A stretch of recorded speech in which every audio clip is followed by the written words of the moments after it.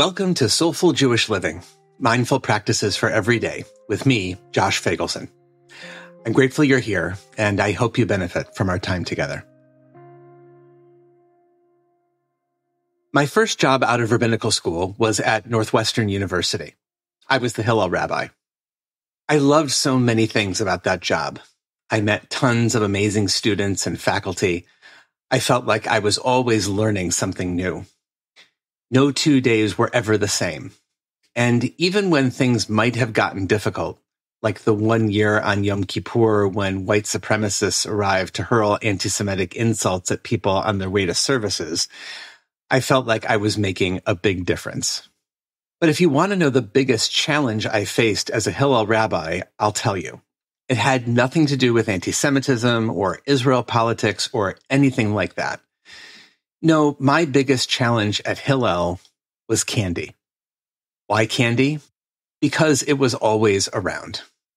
Like every student-serving organization, Hillel attracts people with free food. And attractive free food for the undergraduate set is not crudité.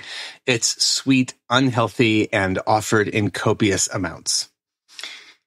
During their meetings at Hillel, student groups would have M&Ms and mini Hershey bars and Jolly Ranchers and God knows what else.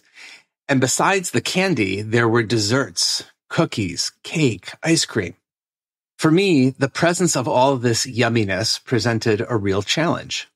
Every time I would walk through the Hillel lobby, I'd find myself heading over to the bowl of M&Ms or the plate of cookies and nibbling 1 or 2 or 10. And I was fully aware of the fact that I didn't want to be eating all this sugar, that it wasn't good for me, that this was mindless eating. Yet I just seemed unable to stop myself. So then I hit on an idea. Most of this candy contained milk. And since I have kept kosher my whole life, I have a deeply ingrained practice of not eating anything that contains dairy products for 6 hours after I've eaten meat. It's one of the kosher rules that I grew up with. So my brilliant idea was that I would go to the kosher dining hall on campus and eat meat for lunch. Then, when I came back to Hillel and saw those delicious dairy chocolates on the counter, I could walk right past them and say, "Not today, candy, not today." And I seriously did this, and it seriously worked. But of course, as you figured out, this is insane, because willpower is willpower, right? Hypothetically, the willpower that enabled me to say, "You ate meat, so you can't eat the candy," was the same willpower I wanted to use to simply say, "Whether or not you ate meat, just don't eat the candy." But for some bizarre reason, when I tried to just lean on the willpower alone, that wasn't enough. I was only able to access that willpower when it was couched as a kosher law. As I said, bonkers, but true. The Torah portion of Emor details a lot of commandments for the ancient priests, many of which involved when and where they could eat.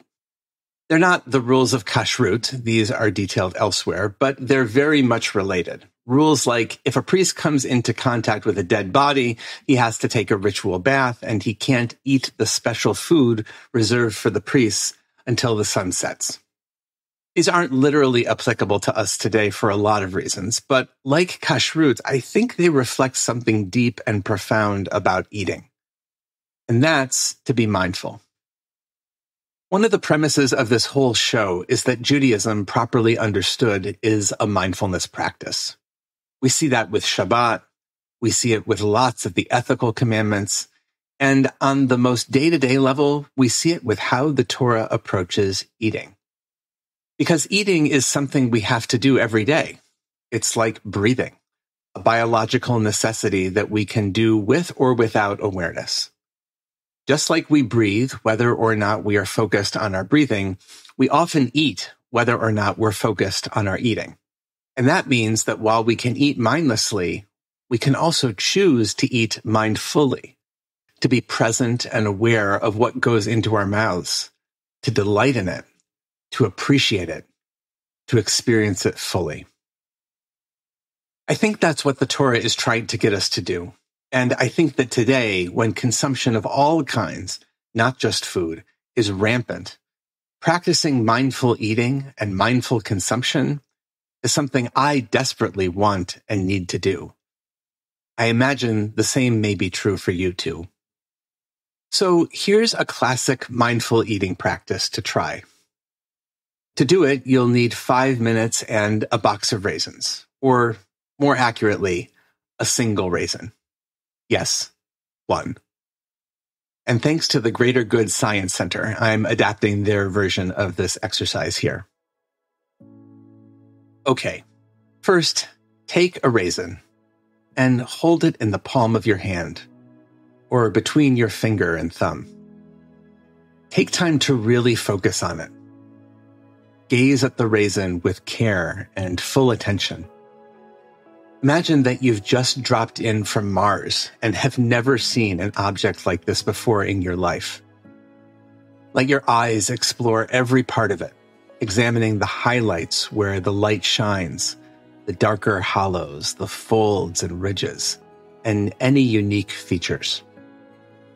Turn the raisin over between your fingers, exploring its texture. Maybe do this with your eyes closed if that enhances your sense of touch. Hold the raisin under your nose. With each inhalation, take in any smell, aroma, or fragrance that may arise. As you do this, notice anything interesting that may be happening in your mouth or stomach.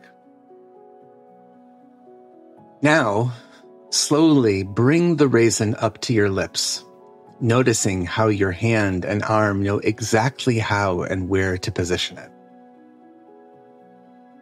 Notice any sensations of wonder or gratitude within you.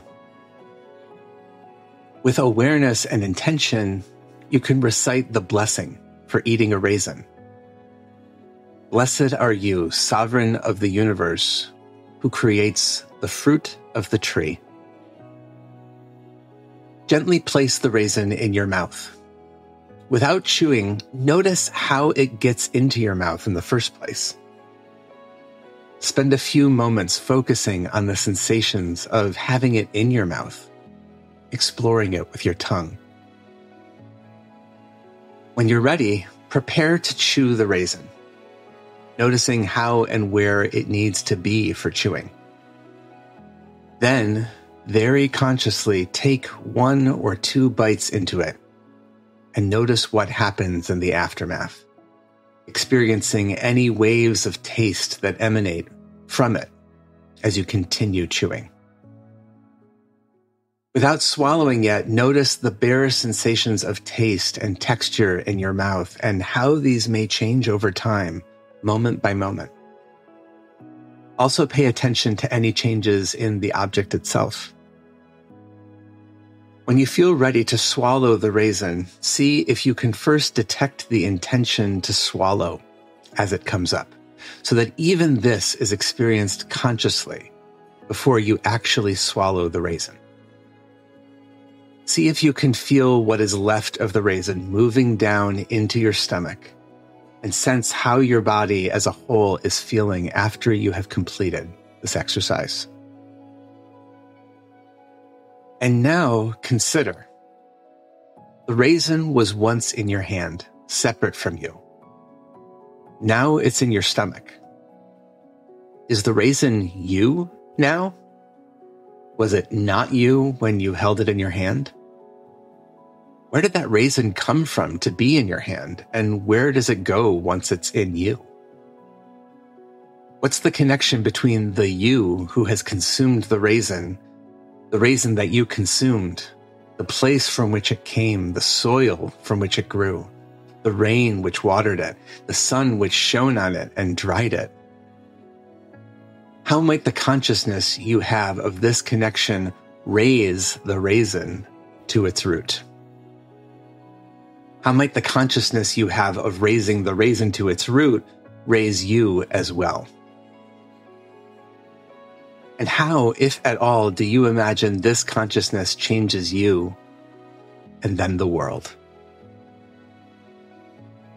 With awareness and intention, you can also say the short blessing that may be recited after eating any food. Blessed are you, sovereign of the universe, who creates a myriad of creatures and their needs, and for all that you have created that sustains the life of every living thing. Blessed is the life force of all worlds. Wow. Blessings for the journey.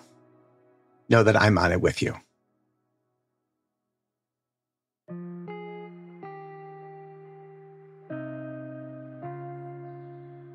Thank you for joining us for Soulful Jewish Living, Mindful Practices for Every Day, a production of Unpacked, a division of OpenDor Media and the Institute for Jewish Spirituality. This episode was sponsored by Jonathan and Corey Califer and the Somerset Patriots, the Bridgewater, New Jersey-based AA affiliate of the New York Yankees.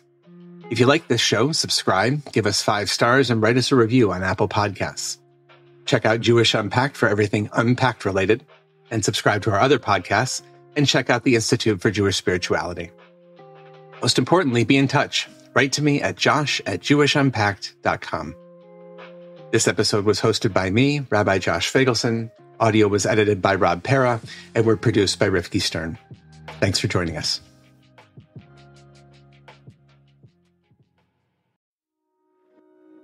Hi, everyone. I want to let you know about a wonderful new opportunity for folks in their 20s and 30s. It's called Shed It, and it's our new live weekly 30-minute Jewish mindfulness meditation set on Monday nights, hosted by Rebecca Schisler. You'll be able to practice along with other spiritual seekers from all over, and we even have a great WhatsApp group for you to connect. Go to jewishspirituality.org to find out more. That's jewishspirituality, all one word, .org. Thanks.